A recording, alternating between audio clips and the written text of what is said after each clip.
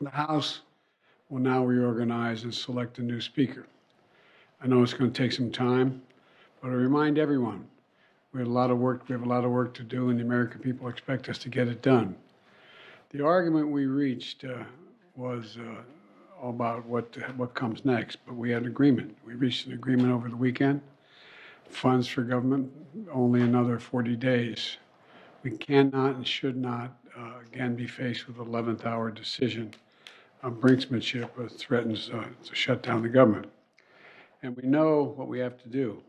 We have to get it done in a timely fashion. More than anything, we need to change the poisonous atmosphere in Washington.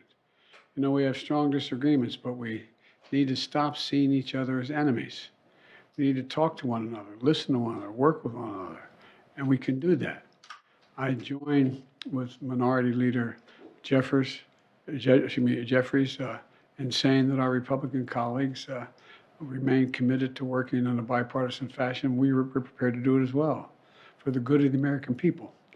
Twice in the last 6 months, both houses came together on a bipartisan basis.